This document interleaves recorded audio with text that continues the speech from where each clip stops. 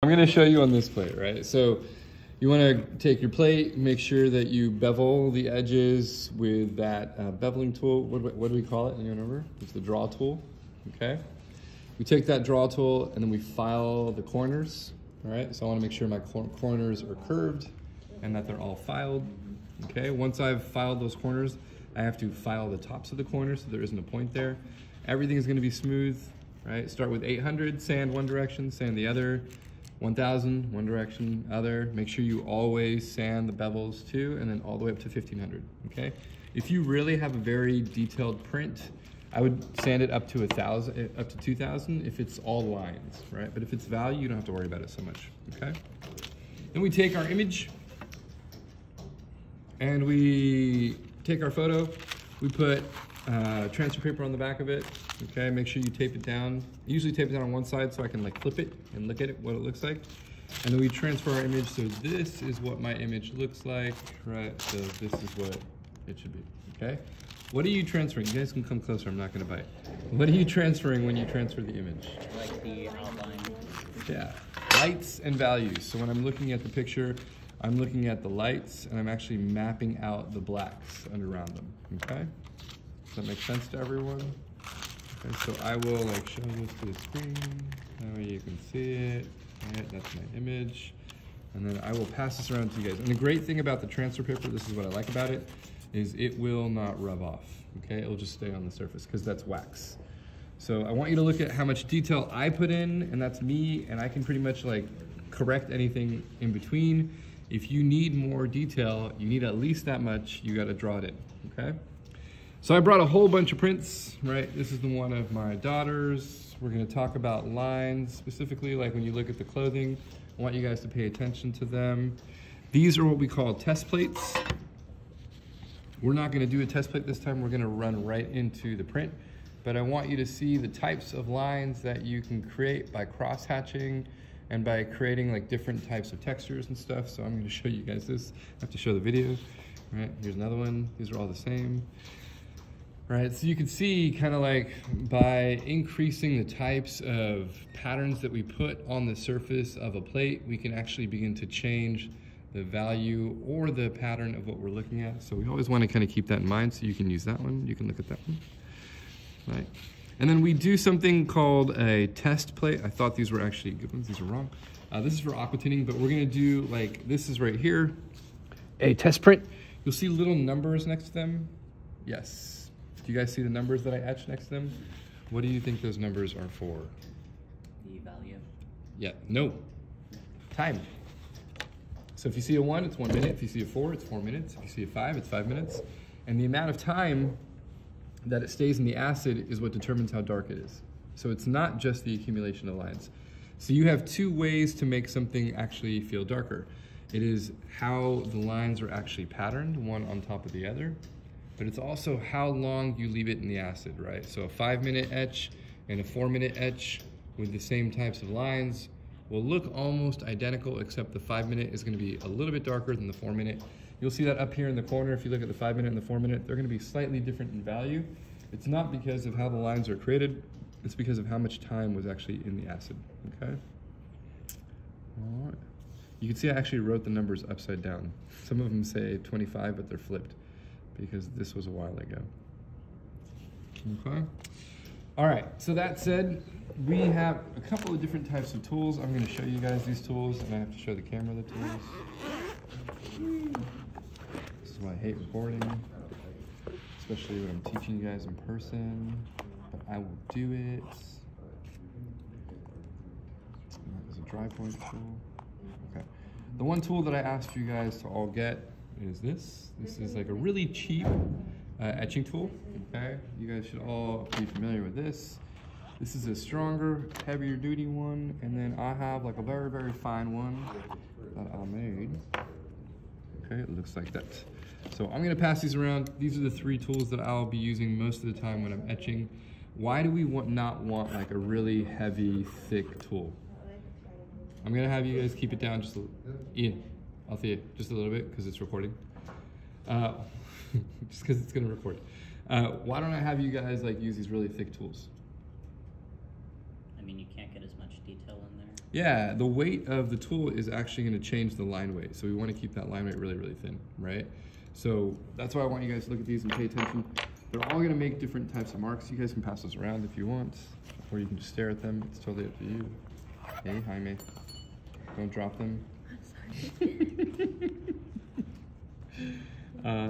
So we don't want a blunt surface tool. We want like a tool that has like a really, really tight point, because those points are going to make a difference when we edit.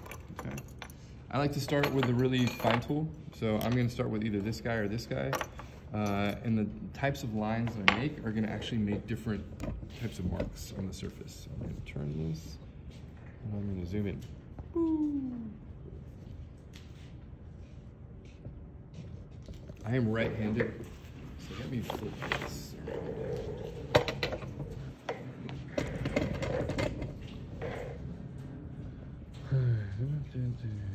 All right, so you guys should probably get pretty close when I do this, just so you can see, because you're not going to see anything from where you are.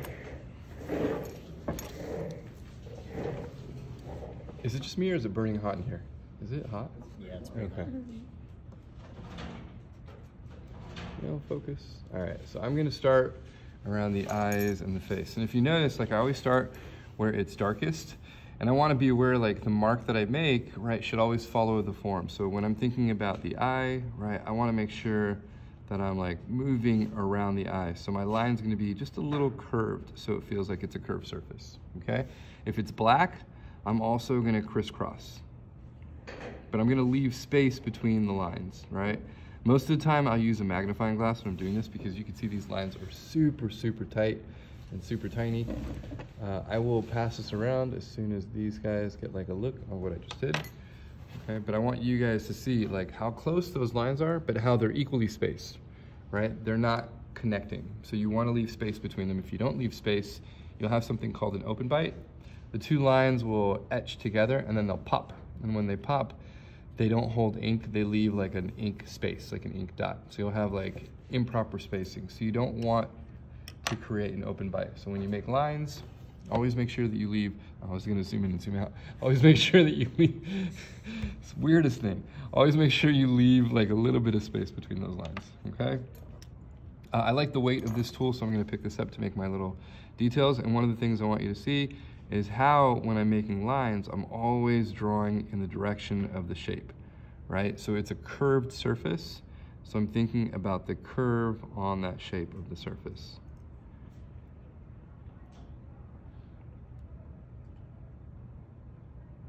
Okay, I'm coming around, and I can crisscross the lines, right? But I don't want the lines to like bump into each other and make one line, right? Does that make sense? But I can crisscross the lines as much as I want. I'm not gonna do anything. But if I bump the lines together and they become like really, really thick, and they do something like that, right? You guys see what it looks like? See how it sparkles like it's copper? If I see too much copper, it's gonna create an open bite and it's gonna expand, okay? So these sharp tools really rarely do that. They're really gonna show the lines pretty clearly when they etch. Okay, so what I wanna do is I wanna look at my photo reference. I'll zoom out. Come on. This is hard to do on video because you have to show both. All right, there we go. I'm gonna look at my photo reference and the values, and I'm gonna start building out those values, okay? And I will actually draw pretty fast. So, you know, it's not about speed so much as it's about like understanding how your values are gonna get organized. This white highlight on the eye is the only white on the eye. So I'm just gonna have little lines that kind of indicate a little bit of gray. And the rest of the eye is super, super dark. Now, how am I gonna control that dark? Do I want more lines? Yeah. What do you guys think? Not necessarily, right? What do I wanna do to make it darker? Oh, you can also soak it longer? Yeah, I want to make sure that I lay it in the acid longer. So if I have too many lines on the surface, right, it's going to start getting too close together and those lines are going to pop. So in these areas, I'll think about it. I'll be like, okay, I'm going to leave that in the acid for more time, but those are the lines I'm going to use. I'm not going to add more lines, because if I add more lines, it's going to open up too much of the copper, and it's going to begin creating an open bite. Okay, so you got to remember that term, open bite. It's an important term.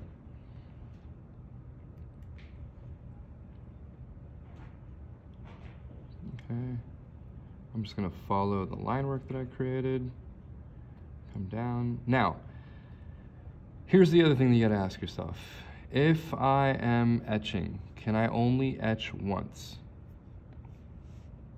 What do you think? Can I take the copper and put it back in the acid after I've etched it? Yes, you can, right? Can I print it with the hard ground on it? No, right? If I put ink over this, what's gonna happen? Oh, yeah. If I put it in the press, what's gonna happen? Press is gonna pull off everything, right? It's gonna be a mess. So when you etch it, right, you have to test print it. The only way I can test print it is to wipe everything off and see what the etch lines are underneath. So the process of etching is a process of repetition, and this is why I have this plate. You will see this plate right here. It already has hard ground on it and etch lines underneath it. So I'm gonna pass this around. Can I re-etch that plate? Yes. Yeah, the lines will just be cumulative, right? They'll add on. So whatever lines I want to add on, I can add on. And if I make a mistake, can you erase it off of a copper plate? I mentioned this a little bit before. Yes, you can. Yes, you can. Yeah, but can you do it off of a plexiglass plate? No. No, you can't, right? Because that plexiglass is going to just scratch, right? But we can actually use all sorts of materials to actually scratch off the copper and then smooth it back out, which is called, I'm blanking out. Scratching and burning. No, scratching and burnishing. Yeah, scratching and burnishing, which we'll talk about next week or in 2 weeks. But if I ever want to re-etch, I have to go through the process of cleaning the plate, putting the hard ground on it, letting it dry, and then just re-etching it. But you don't have to retrace it. Why? Because it'll already be there. Yeah, you can see the etch lines right underneath that, the aquatint. I mean the hard ground. Okay. All right. So I'm going to go through, and I'm going to place feathers on this surface. All right. I'm going to switch to my fat side so I can switch the line and make it a little bit meatier. And then I'm going to place some values. Okay. I'm going to go to my needle. My needle will make the lines even meatier. So you can change the thickness of your line. That will change the way that the values kind of read just by changing your tool. You could even grab like a stick, like literally like a piece of wood, and sharpen it to make a specific kind of mark that you want to make. I'll use an X-Acto sometimes, and just use the stick to make marks. What's the only rule that you want? When I'm making an etch line, the line has to go through the hard ground and penetrate to the copper, okay? If I can see that line, like right there, then I know that it's gonna etch. But if the line is just on top of the copper and not going all the way through the hard ground, you can see that there's a little bit difference in value. This one's a little bit lighter, that one's a little bit darker.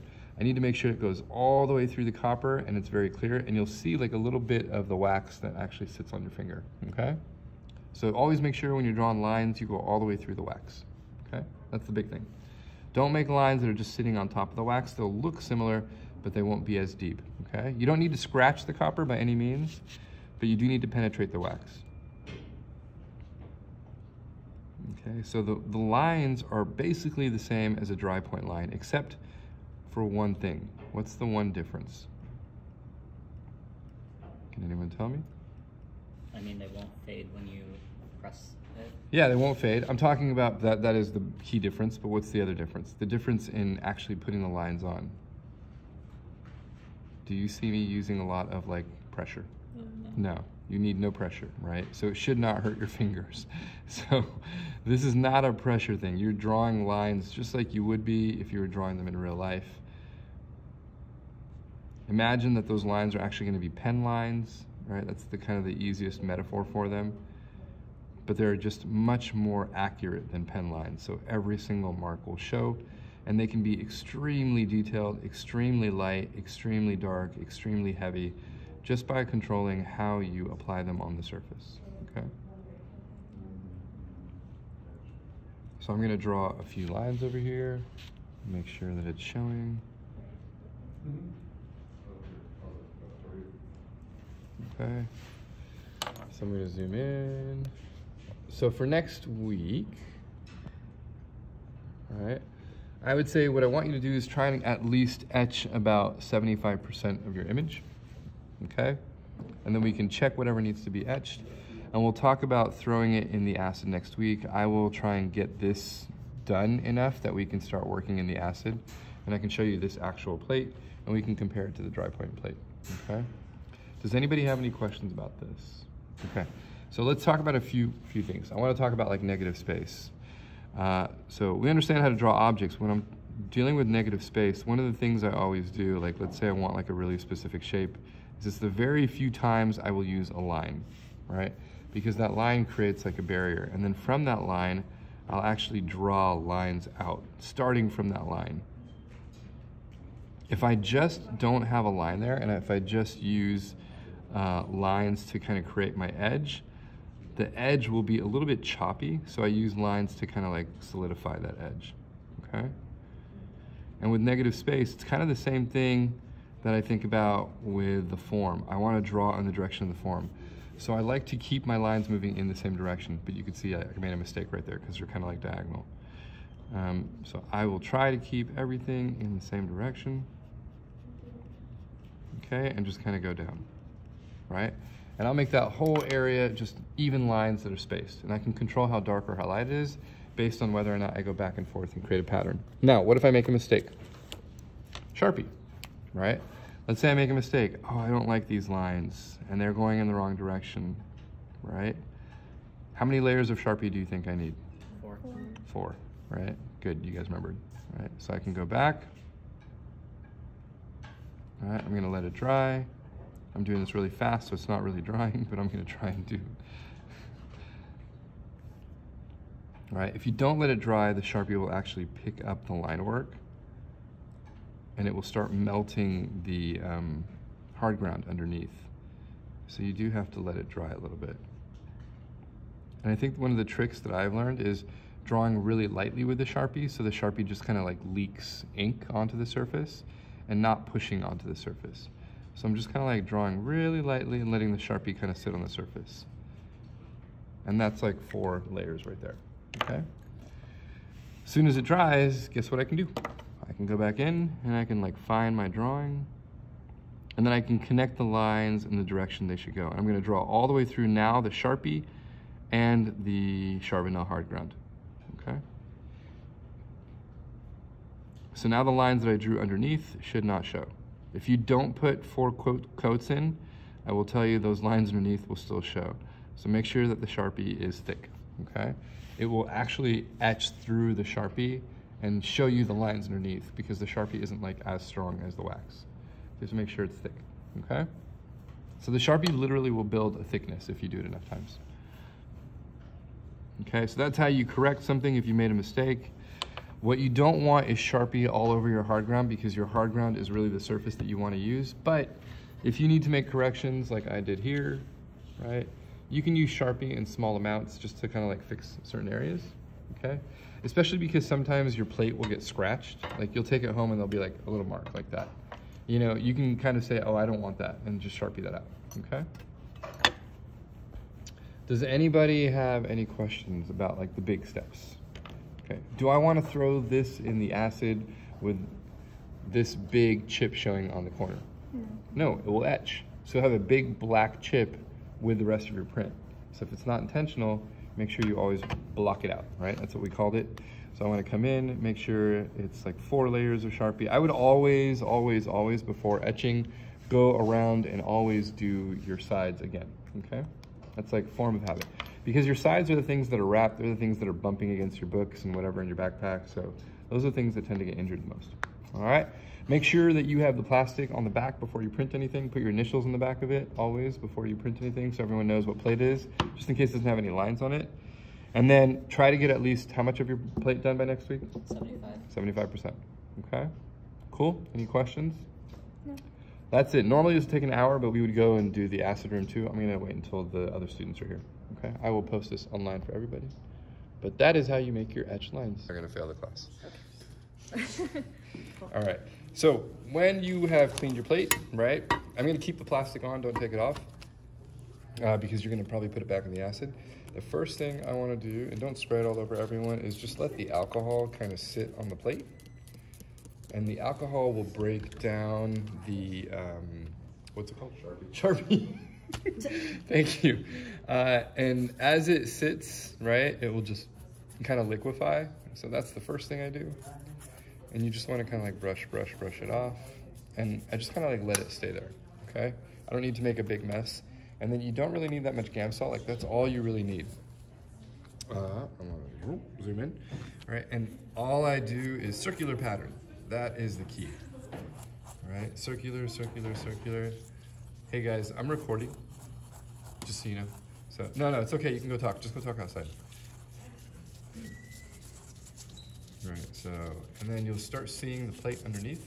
You can brush with a toothbrush as much as you want. It's not gonna scratch the copper.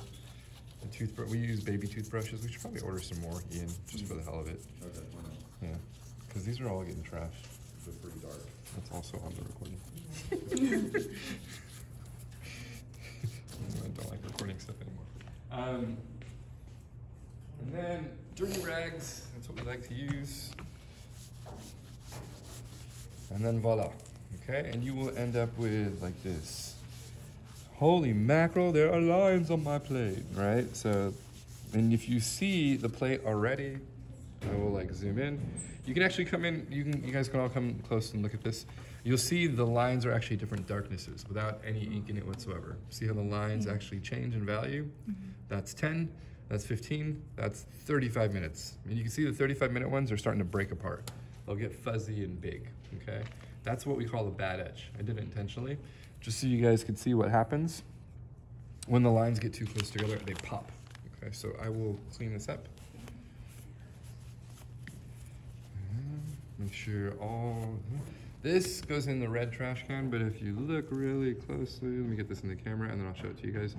You can see how those lines after 35 minutes will start to pop compared to the lines right here that are really, really clean. So that is why we want to always make sure that I'm going to pass this around, you guys can look at it. We want to always make sure that you consult your professor 4 times so that you don't. All right, so now we have our plate. What do we want to do with a rooster? Anybody know? First thing I want to do is grab paper, and it's right next to you two ladies. Can you drop a piece of paper about this big in the water for me? Thank you. So I like to soak the paper before I start to ink. Does anyone know how long you should be soaking the paper? That's fine. How long should you soak paper for with a plate that is going to be etched? At least 10 minutes, up to an hour. So you have a big open gap, right? You cannot do the same for what? Lino cut paper. For lino cut, right? Lino cut's 5 minutes max. You don't want to go too wet. If it gets too wet, the paper will absorb the ink and it won't sit firm, right? The ink will start to like break apart. Here, it don't matter because the paper gets pushed into the lines, right? Whereas the paper on a lino cut sits on top of the lines, right? You want the paper to actually get pushed into the lines. So there's gonna be what we call an embossment through the whole paper, or technically it's a debossment because everything gets pushed in, okay? Cool? All right, I have no idea what ink that is, and that looks really, really messy and gross. Is that the Charbonneau? Yes. Okay. I don't know how it got like that. You people are so messy. What do we say about the ink? Keep it nice. clean, keep it in a line. All right, so you want to use a little bead like this. You don't need that much. Okay, and I want to push the bead into the plate. And this is a process that I do. I've inked plates at least 10, 15 different ways and seen multiple master printers do it many different ways. And the thing that I've learned is there's no right way. There is a wrong way, but there's no right way. I like, for the first time I print, to take my little finger and push all the ink into the plate in a circular motion. Because then I know it doesn't miss any grooves. Because some people don't know how to use tarlatan really well, or they're very young. So when they're starting to like use tarlatan for the first time, maybe they won't get the ink into all the lines. But this kind of reinforces the fact that I'm getting ink into all the lines, okay? So first things first, I want to push that ink into the surface. We have these little sheets of newsprint, which we should at some point like start cutting them into squares, but we don't do it this semester. And we just use, that way we don't waste so much. We just use newsprint, the newspaper, not newsprint. Newspaper works better. It's like a softer paper, it's like a crappier paper. And I want to take off all my excess ink, okay? Sometimes if it's a really big plate, I'll actually pre-wipe the ink.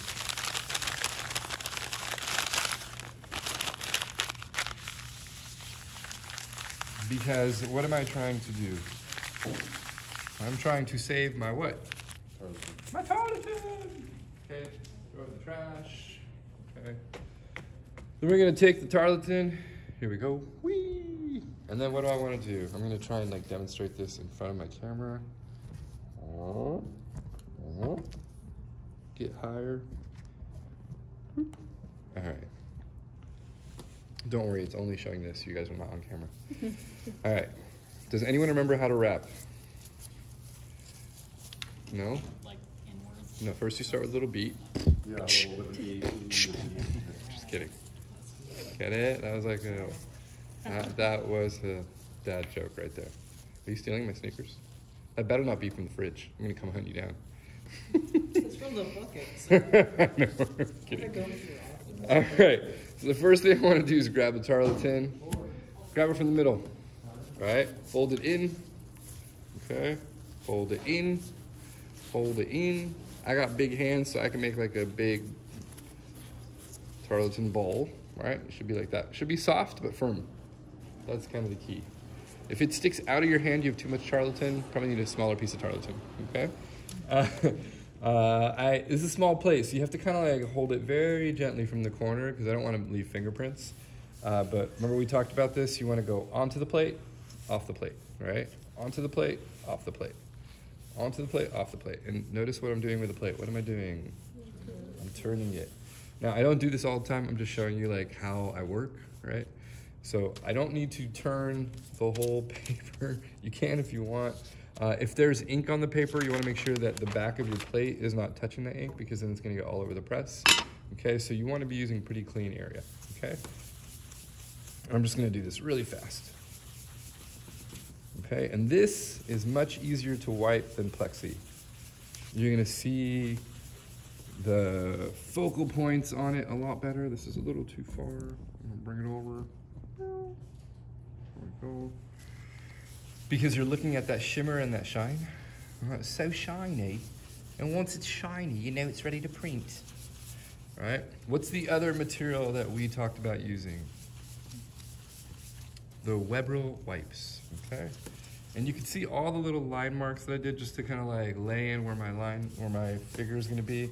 And you can see where it did not like stop out correctly. There's all these little dots where the Sharpie did not cover. So I have a lot of mistakes.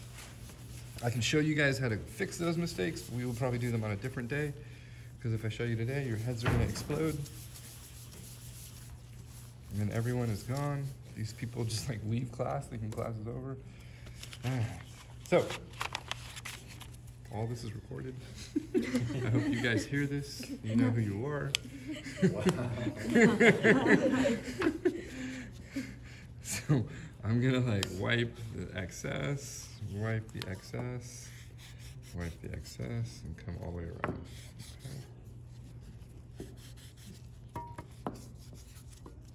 Okay. All right. And then I will always graze the top of it and the edges. Okay, so now my plate is going to look all pretty like this. See how shiny it is? Whee! All right, I'll pass that around. All right, so the first thing I want to do is make sure that I put my plate somewhere in the center. I look at the numbers always. I'll remind you guys how to do this. So if it's over here, why is it not right? On this side I'm seeing 4, on this side I'm seeing 2.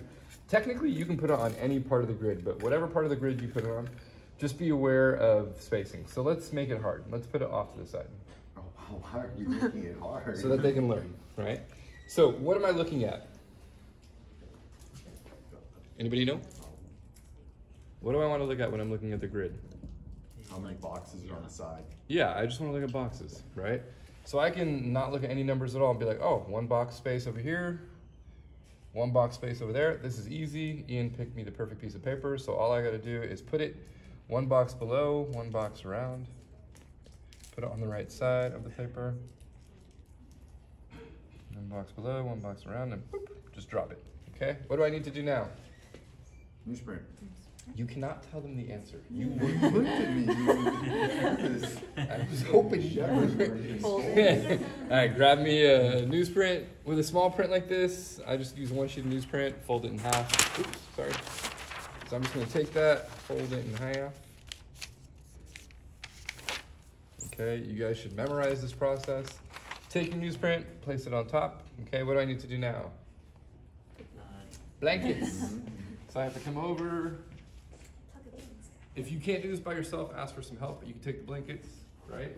And you want to flip them down, okay? Thank you. And then what do you need to do? Run the press. So you want to make sure that you are rolling this thing all the way. Okay, so when I roll the press, you want to make sure that you are doing it at an even speed, so don't stop. Okay, stopping is bad. Even if you hit that pressure, as long as it's correct. If the pressure is like pushing it back, don't throw it through. But even rolling is key. All right, as soon as it hits that little button right there, you can stop. And then roll it back. So we're gonna come over here and I'm gonna show you guys how to properly remove the paper. To remove the paper, don't just whip it off. It will take the paper print with it. So I always go at an angle, hold the paper down, especially with small prints. Right? And you always want to come up from the top corner. If you're going to go up from the bottom corner, there is the probability that you can like swipe the paper. So if you go up from the top corner, it's a little bit easier because I can hold this down, right?